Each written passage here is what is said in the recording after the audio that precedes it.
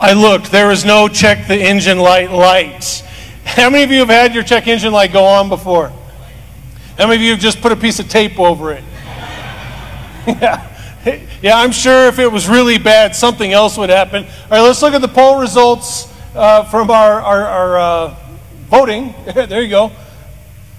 What do you think won? Fuel? I would have thought gauges. We don't need any gauges.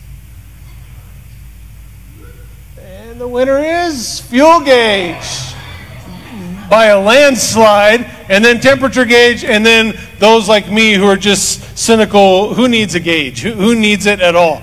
This morning we're talking about, any guesses? Gauge, talking about warning lights. The sign, the times in your life when God tries to warn you. Has God ever tried to warn you and you just didn't listen? Maybe you put a piece of tape over the warning light that God was giving you. I could not think of a better person to share a story, a road trip story like this, than our youth pastor.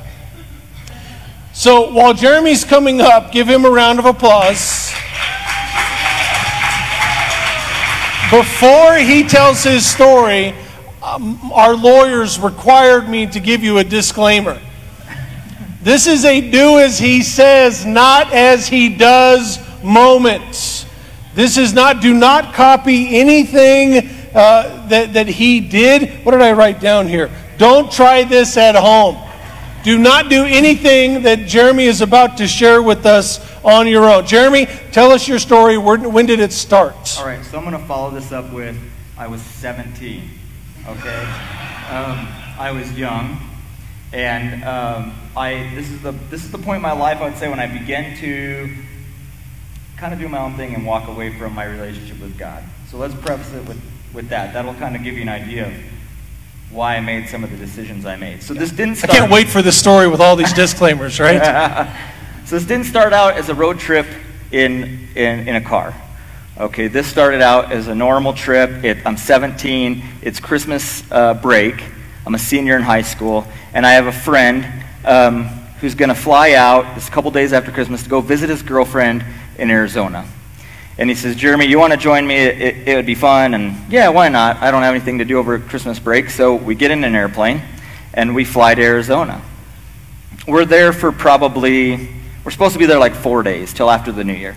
We're there 2 days. And my friend, his girlfriend's father, comes up to us and said, gentlemen, I think it's time for you to go home.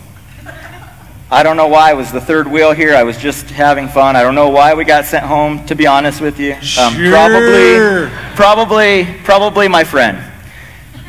So, by the way, remember that part of the story. It becomes very important here in a minute. So, of course, we get a ride to the airport. We get in an airplane, and we come home. Well, earlier in the week, we had some conversations. His girlfriend's family was going to be going to Texas for the New Year. Since we got sent home early, they decided they were going to do something different. So we come up with this plan, and our parents don't know that we got sent home. We did not tell them that we got sent home. So we fly into Denver. And of course, when you landed, you told them. No, we still thought, what's the problem? They think we're in Arizona. We have a couple days. So we get back into Denver. And we get to my aunt's apartment where we'd parked the van, and we start to have this conversation. Hey, you know what we should do? We should get in the van, and we should drive to Texas. We should drive to El Paso. This is New Year's Eve, okay? So we're thinking, they'll be in El Paso, the girls will be in El Paso. It's only like a 9-hour, just about a 10-hour drive. So we could make it, right? We could make it by New Year's. We could ring the New Year in and have a good time, so we get in the van. And we start our journey to El Paso. We drove straight through. We stopped for gas. And I tell you, Toby mentioned that, he mentioned Prince and the song 1999. It was 1999, and we were listening to Prince driving down I-25 headed to El Paso. So we get into El Paso, and at this point it's probably 1 o'clock in the morning. That's the van there. It was one of those Toyota vans. This is important to remember. So in those vans, the engine is under the console and the driver's seat of the van, okay, in these Toyota vans. This van has a lot of history with this particular friend of mine, and that's for another time. So we get into El Paso. It's after midnight. We didn't make the deadline, but we stop at a gas station and we take the, what did you call it?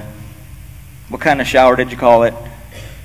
A garage shower. A gas station shower. A gas station shower. We put some deodorant on, brushed our teeth, and we drive to where his girlfriend and her parents are at. Now it's like 3 o'clock in the morning. So we stop. We knock on the window. His girlfriend sticks her head out the window. We're sleeping. Talk to us in the morning. Okay, no problem. So where do you think we slept? In the van. Gonna go with the van. The van was parked outside. We didn't have any money for a hotel, so we slept in the van. Well, needless to say, New Year's Day, we were awoken to his girlfriend's father knocking on the window of the van. And we look out the window. Can you guess what he said?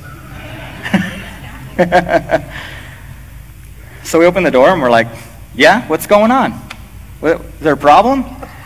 He says, I thought I sent you gentlemen home. And we're like, oh, yeah, you did. Yeah, we just decided that we would come and... We didn't know that meant from everywhere. That's right. We were talking. David said, he sent us home from Arizona, not Texas.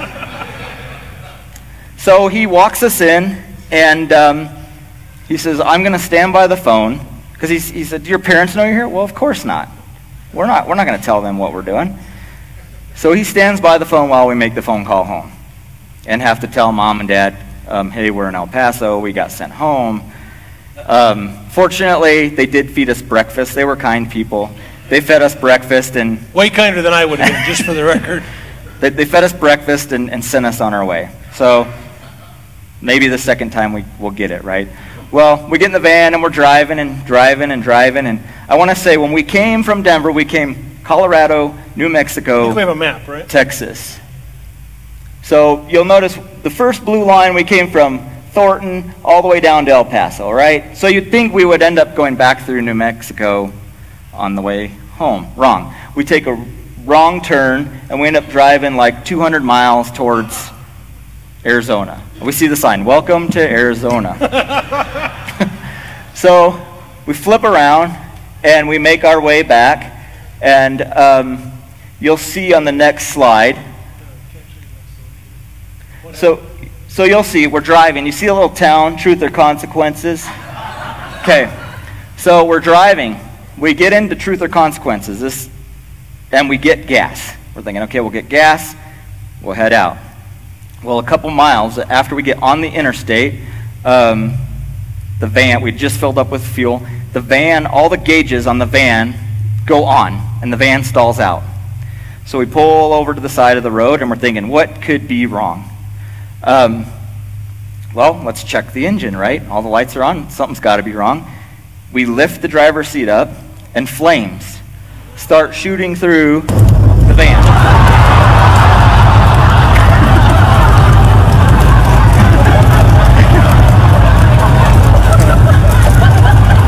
And I'm pretty sure that was the look on our face. So that is exactly what it looked like that evening. In what city? Truth or Consequences, New Mexico. Ironic. Tell me God does not have a sense of humor. Ironic, right? So the van burns to the ground. I mean, now before that, you told me that your mom gave you something when you left. Oh, yeah. Gave you a very clear instruction. So when we flew out to Arizona, my mother let me use her brand new luggage, and that luggage was in this van. Now, by the grace of God, when the van started on fire, we jumped in, and I knew the first thing I had to come out was the luggage. This is one of those moments where they say, if your house was on fire, what would you run in and get? What did you run in and get? This is a do as I say, not as I do. The luggage came first. The book of CDs that we were listening to, we grabbed our last pack of cigarettes, a cell phone, and $5. Nothing that is useful to survive when your van burns down out in New Mexico. And you literally watched the van burn to the ground. Yeah, I mean, when we saw pictures of it after the fact, and the seats were all wire, the tires were blowing out, the steering wheel was wire. I mean, it was burnt to the ground. I mean, literally burnt to the ground. Okay, so then how did you get from there home? So we got a ride from, because at this point, our parents don't know the van burnt down. We get a ride, a state trooper picks us up, and he takes us to a hotel where we have to call my friend's mother. Now, thankfully, this was not my van, it was his van. So we called his mother, and she was very upset, to say the least. Not only because her van burnt down, and we were where we weren't supposed to be, and you know, you could, at the time we didn't see why she was angry, but you can see now. But she had to pay for our hotel. My parents did not have a credit card at this point in life. They did, fortunately, because they had to put a hotel. They had to put bus tickets because we then had to take a bus from Truth or Consequences to Albuquerque. And then they had to buy my airline tickets so that we could actually get home. How many of you would have left them in Truth or Consequences? Yeah. Your friend's mother was way more gracious than we are. She was. So were there any warning signs along the way that were telling you in hindsight that you shouldn't have done this? Now, I know I asked Toby last week, would you have done it all over again? Okay. For the longest time, actually up until recently, I said, well, yeah, there's nothing wrong with this story, right? It was just two 17-year-old boys out having a good time. Yeah, maybe. At the time, it was a good time, right? We were out doing our own thing, having fun, wild and free. And up until recently, David asked me again, just recently again, would you? And instead of asking myself, would I took it and spun it around to the question of, is that something that, if I had the opportunity again, Lord, would I? If I'm looking at it from my relationship with Jesus, would I? And asking God, would I do that? Should I do that? And then it becomes a no. The first part of that trip, yes, was okay. Our parents knew where we were at. There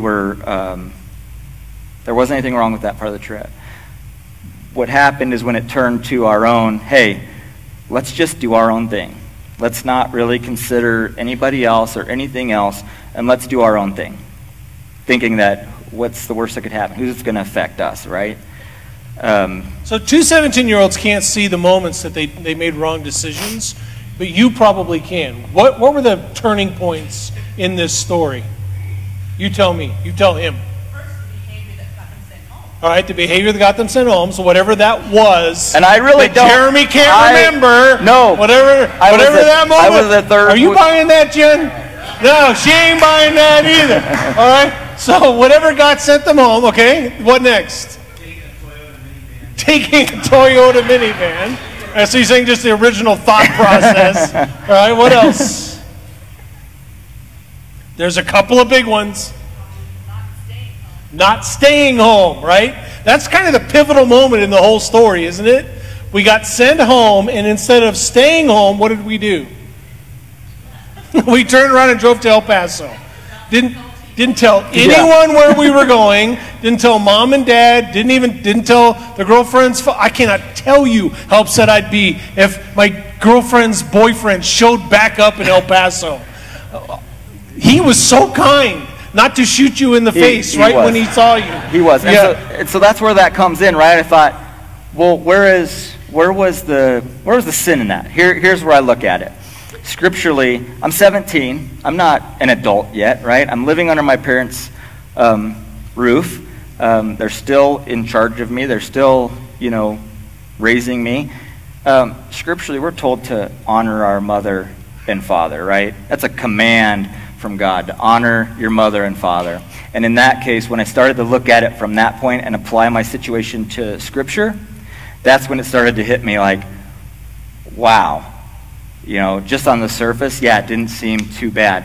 But then when I realized that not only was it not honoring to my own folks, it wasn't honoring to my friend's parents, and I think most importantly was his girlfriend's parents.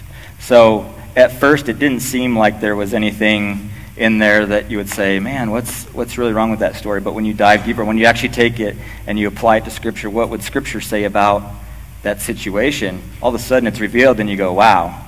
Where God just reveals something like, no, I wouldn't do that again.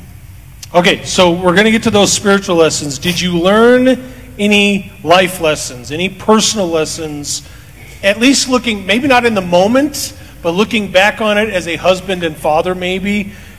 Anything you learned out of that whole situation? There's three that I kind of pulled out of this. One, and we all know this because we've all experienced it, right? Bad choices, poor choices have consequences, right? And usually they're big consequences. In this case, my poor choice, the van burnt down, and I will tell you, I was grounded for 4 months.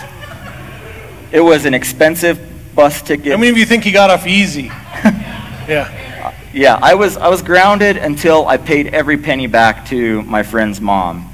You know, and then again, it was the trust with my parents, right? We had to start to rebuild trust again. That's a pretty big consequence in itself. The other one was, our decisions don't only affect us, right?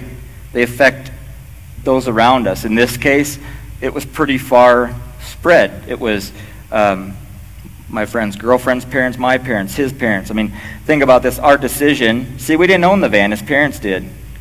I'm pretty sure that affected them. You know, it was their insurance. It was their money that they had to dole out to get us home when they didn't have to. And then it basically boils down to this, right? Your sins will find you out. Here in a situation where we thought, we'll never get caught. We'll get to Texas, and we'll get home, and they'll say, how was your trip to Arizona? And we'll go, great. Right? That was the plan. Arizona twice, and only once were we supposed to be there, right? How many of you have learned that lesson in life, that your sins will find you out? One way or the other, right? No matter what God tries to do, what he puts in your path, very often we just don't listen. Now, there are some similarities between Jeremy's story and Toby's story from last week. They both had difficulties. They both had things that went wrong. If you remember last week, Toby tried to smuggle tools across the border from Canada into the U.S. and was stopped. But so there were difficulties and hardships. Right, Toby had a Route 44 drink spilled in his entire car. But would you say that these stories are the same? Similar, but are they the same? Now, so when we get into the spiritual lessons, we're going to talk about kind of those same sorts of things. Last week, what Toby, the spiritual lesson we took out of Toby's was, look, when trials come, when hardships come in your life, as they inevitably will, what are we supposed to do when hardships come, when trials come in our spiritual journey? What are we supposed to do? We pray, we have patience, we persevere, we work through it. Did Toby ultimately get to his destination? Yes, he overcame all the difficulties and hardships. And there are going to be trials and difficulties in our life. Our goal is to overcome them. Would you say that that's the spiritual lesson you would take out of your story? No. What lesson would you come out of your story? So when I look at this story, the big spiritual lesson really has to do with temptation. What ultimately led to the van burning down and this decision to go against my friend's girlfriend's dad's wishes was temptation, right? What is temptation? It's our own desire. It's our own want. Hey, I'm going to do this. I want to do this. I don't care what you think or you think. I don't care what anybody thinks. I want this. I'm going to get it, right? So let's open up to James, because James specifically talks about this, about temptation and what is temptation, right? There's times where the differences is this. How many of you have ever been tempted and been enticed and gone into that and then said, and you're in this difficult time and God says, or you're blaming God. God, why did you put me here? Have you ever blamed God for something you walked into? This is not the case, right? This was not God's doing, right? It wasn't God's will that I get in this van. It wasn't God, it was my own sinful nature that put me in this place. So if we go to James 1 and verse 13. And it says, "Let no one say when he is tempted, I'm being tempted by God. For God cannot be tempted with evil, and he himself tempts no one. But each person is tempted when he is lured and enticed by his own desire. Then desire, when it is conceived, gives birth to sin, and sin, when it is fully grown, brings forth death." Now I want you to notice here in verse 14, it says, "But each person is tempted when he is lured and enticed by his own desire." And that's exactly what happened in this situation, right? We were lured into that. It was our own desire. There's no question about that.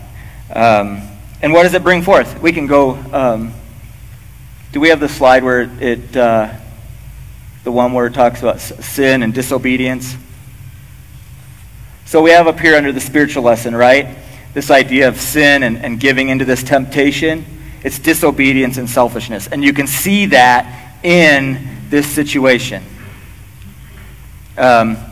Because it affected those around us negatively. We were in disobedience to our parents, which then, if you think about it, is in disobedience to God because of what he commands about honoring our parents.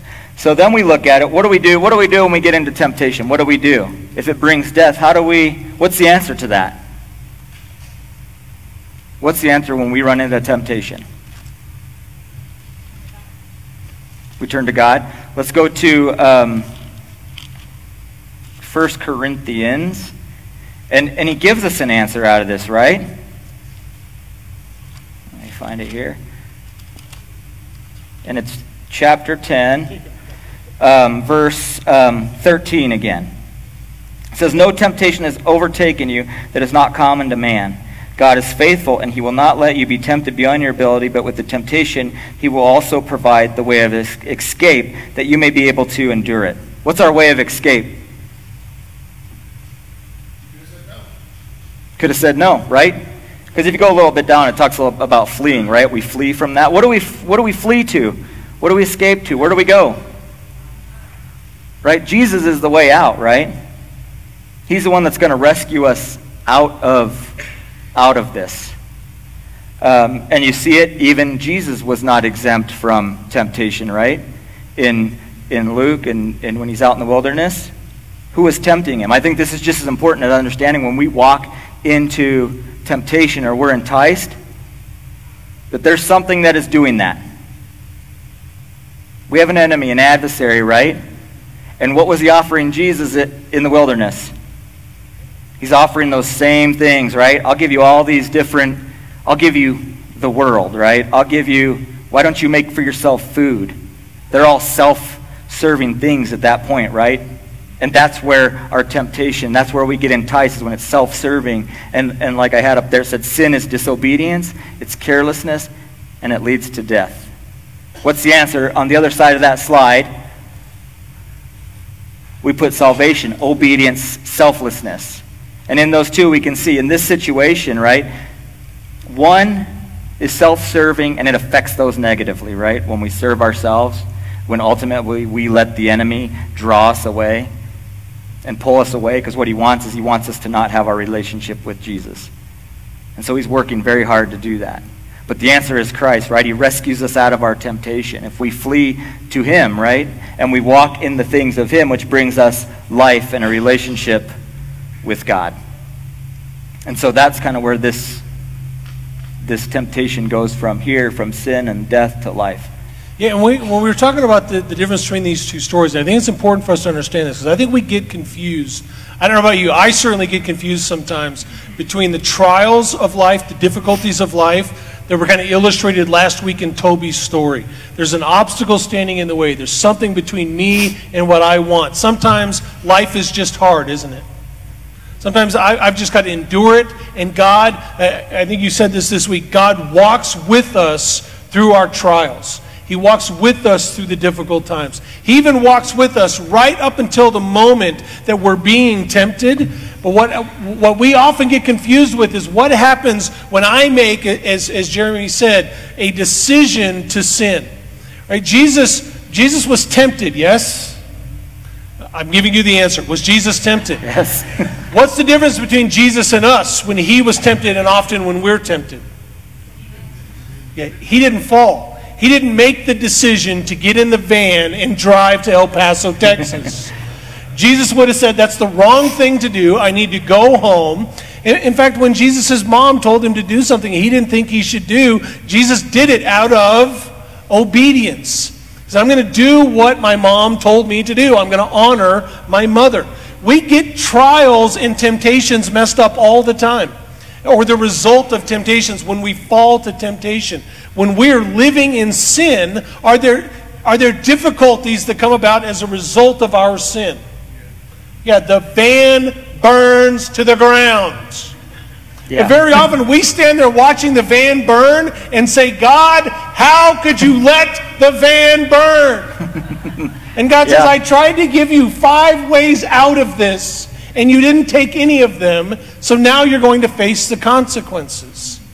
God walks with us. This is so important.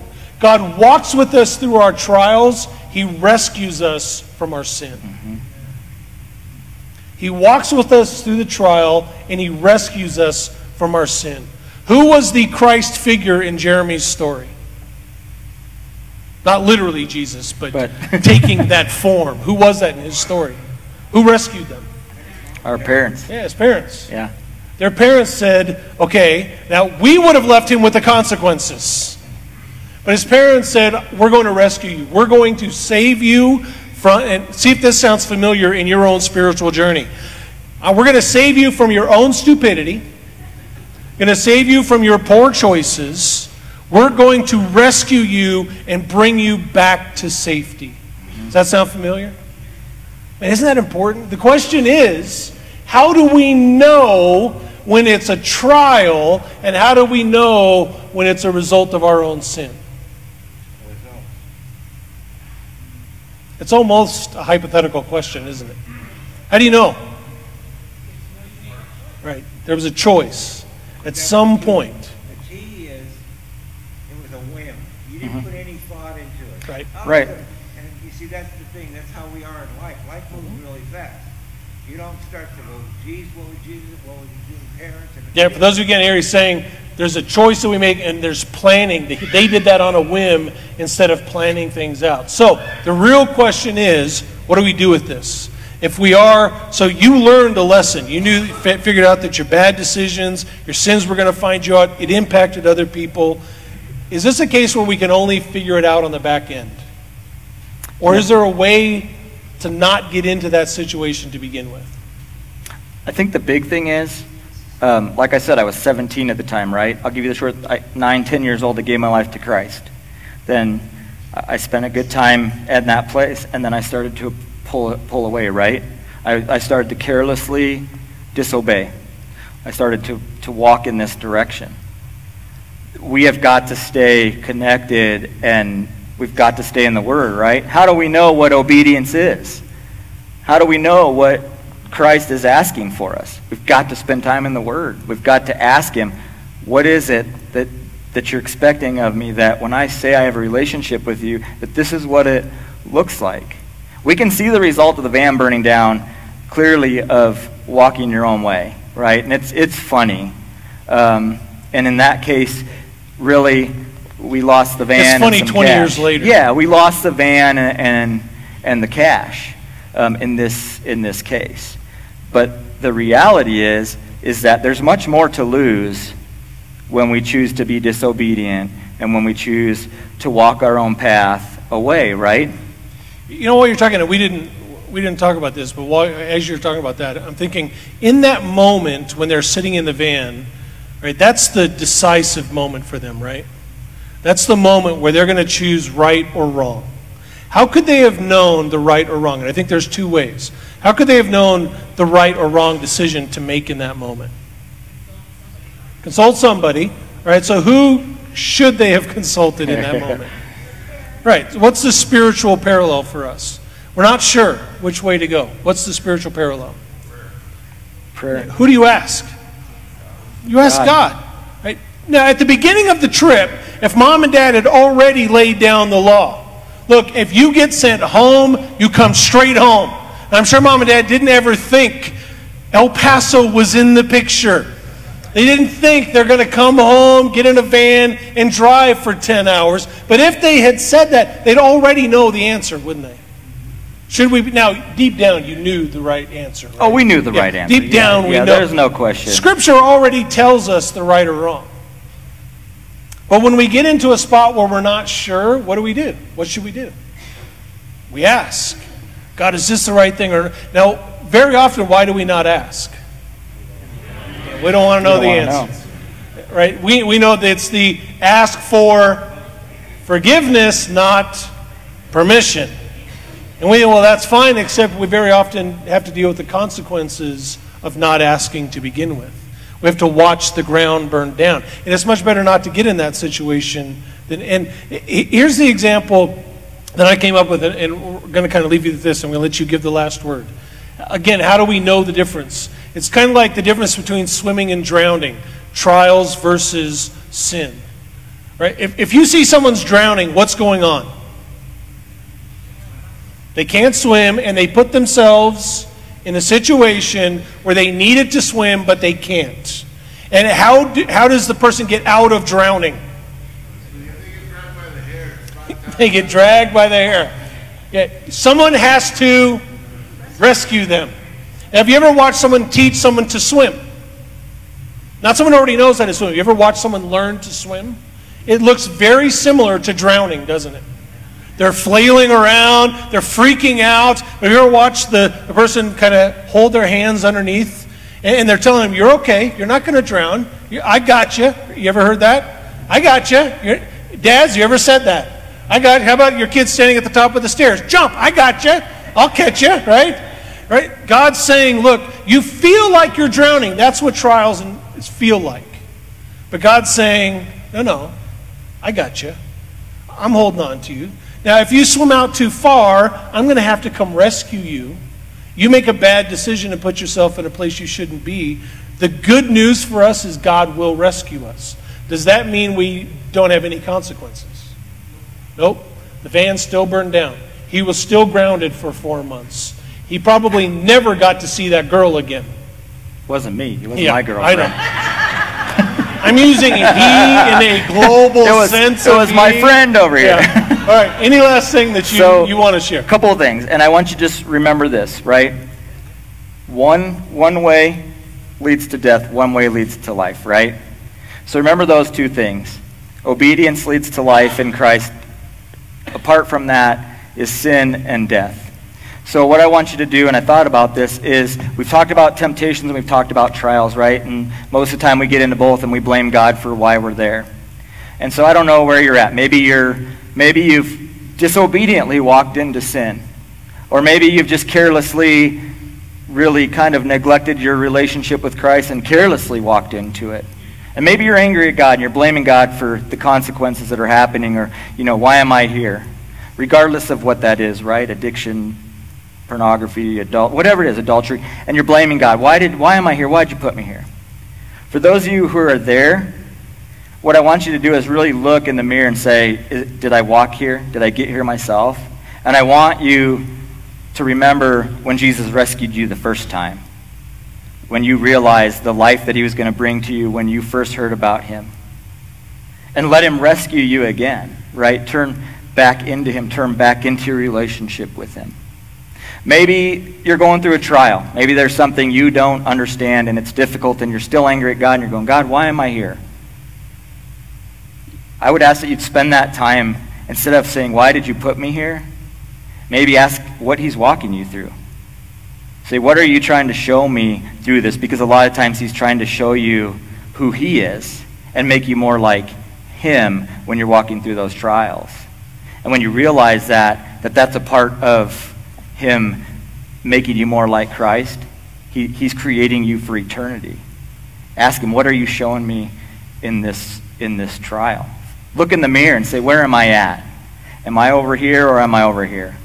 And then maybe there's the rest of you, right? The rest of you who, I don't know who's in this room, but maybe there's the rest of you who are like, I've probably walked into both and I don't know. And maybe through this, the Lord is saying, hey, I can show you something different.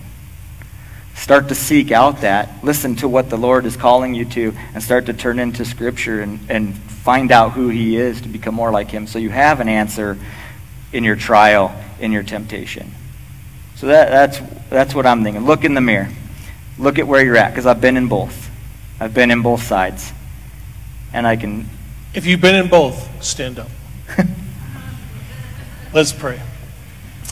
Father God, I thank you. I thank you for Jeremy sharing his story, and for the truth that we are very often in seasons of trial, and very often we find ourselves in a lot of trouble because we have fallen to temptation. And as the Scripture says, we've been dragged away, we've been lured away by our own sinful desires. We've made a decision that we're paying the consequences for.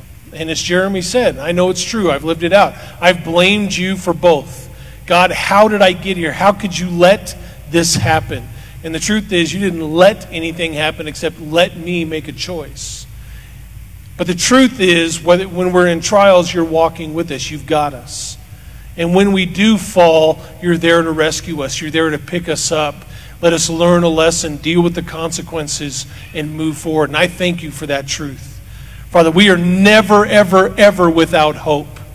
You are always there with us. When life is at its hardest, you're there walking with us. When we make the worst decisions of our life, you are there to rescue us and help us to deal with those consequences.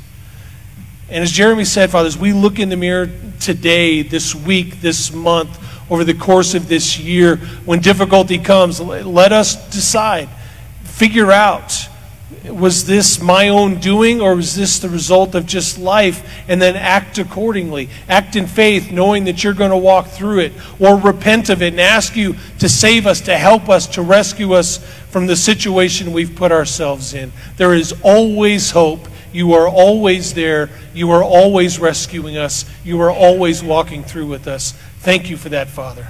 And as we walk through these doors, let us take that truth deep inside of us, so that when the van is burning down, we know we can still make that phone call and you're going to be there with us. And all God's people said, amen. Go pay attention to your warning lights. God bless you. Have a great afternoon.